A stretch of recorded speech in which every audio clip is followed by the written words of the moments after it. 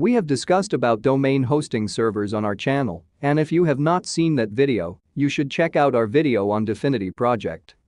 However, aside from server, the blockchain technology is about to change what we all know as domain name service. Imagine only paying about $5 for your domain name per year, or about $50 for 10 years. This is a lot cheaper than the 2-year premium plans from regular DNS providers. That's absolutely incredible. Right, today we are going to discuss about ENS, also known as Ethereum Name Service. You are probably familiar with domain names like youtube.com and coinbase.com. These domain names have been around for a very long time. However, the ENS is here to reshape what we know as domain names. So what is ENS?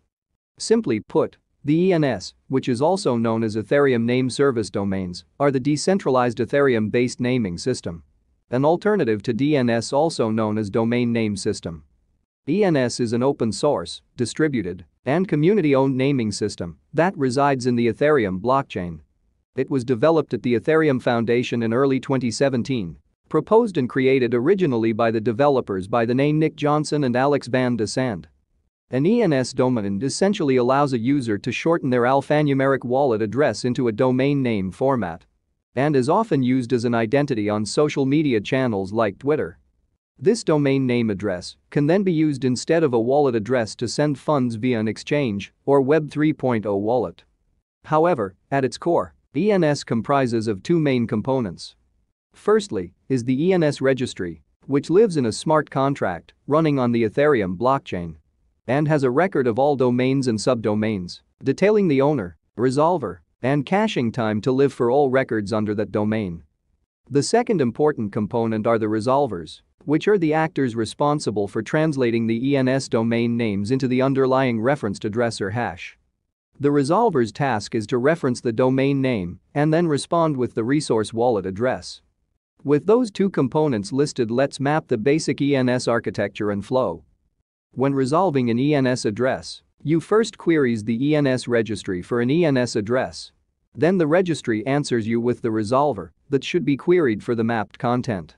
And the resolver in return points you to the final address or content in the domain references. Let me put this in a simpler analogy. When you load or query the ENS registry for any ENS address, the ENS registry will then answer with the resolver that has the mapped content, and then the resolver will then show you the content of the domain references or the domain address. Right now, ENS is growing in popularity in browsers like Opera Mobile, MetaMask Mobile, or any popular browser using the MetaMask extension that supports .eth domains. Even on Fleek, ENS domains are gaining a lot of traction.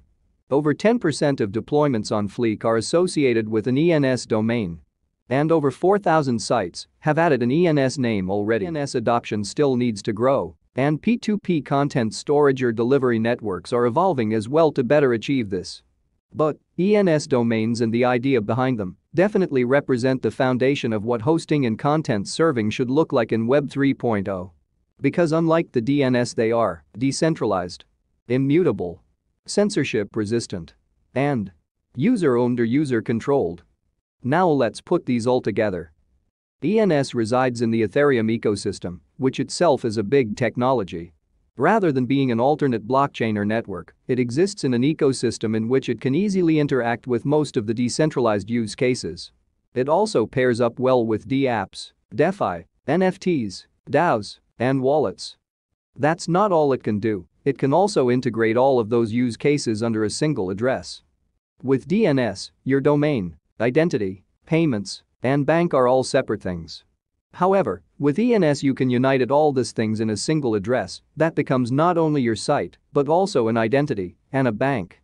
Furthermore, ENS has a native token called the ENS token that governs the Ethereum name service. The ENS token will be used to propose and vote for changes to the protocol. What is Handshake? Handshake is a software that aims to incentivize a distributed network of computers to operate and manage a new system for domain name ownership. You may not be aware, but today, website addresses are governed by a non-profit body called ICANN, which sets standards for what letter combinations can be used after the dot in any domain, such as .com, .org, .net and the many other varieties. Handshake seeks to replace ICANN's role as central authority for creating and issuing top-level domains with an open auction system operated by its computing network. Since ICANN isn't in the picture, Handshake believes it can offer an unlimited range of top-level domains. Furthermore, creating an alternative to a centralized entity like ICANN also has another important side effect.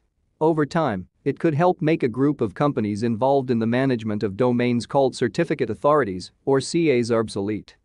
On today's web, CAs tell users whether they are connecting to a genuine website. You can see a CA at work every time the green padlock icon appears on your browser URL bar. For instance, if you load youtube.com, you will find a padlock icon on the URL box by the left that normally indicate the website is secured, and at times you might find a caution sign on that same angle for another domain URL indicating that website is not secured. These activities are the work of CAs. However, a problem with the current system is that CAs, through error or manipulation, can make mistakes in identifying a genuine website. The CA system also depends on ICANN to maintain a list of domains, making it subject to errors that could arise from central management. But while using Handshake, the verification that tells users whether they can trust a website would move to the blockchain, potentially creating a new way to manage one of the web's oldest resources. Let's look further into how Handshake works. To put it simply, Handshake is a system for distributing website addresses through auctions. With Handshake, auctions for top-level domain names are held every 2 weeks. Users must bid using Handshake's cryptocurrency, HNS, to take part in the auction.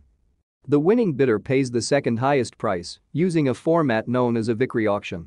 These auctions are all handled automatically by the Handshake software.